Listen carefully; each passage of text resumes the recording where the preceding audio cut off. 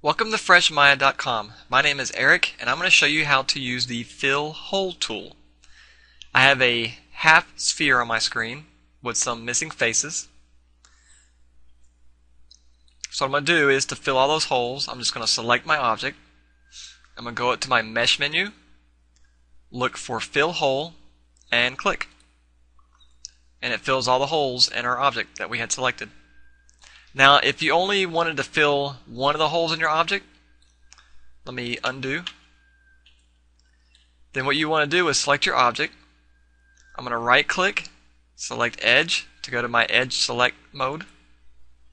And I'm just going to click on an edge on any hole that I want to fill. So if we wanted to fill this small hole, I'll just select an edge, any one of the edges, it doesn't matter which one.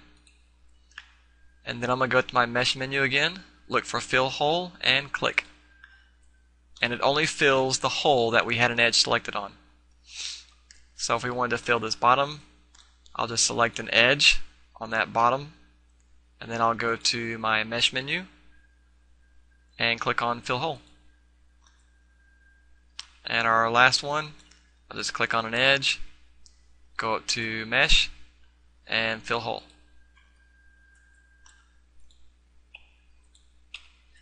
And that concludes the Fill Hole tutorial.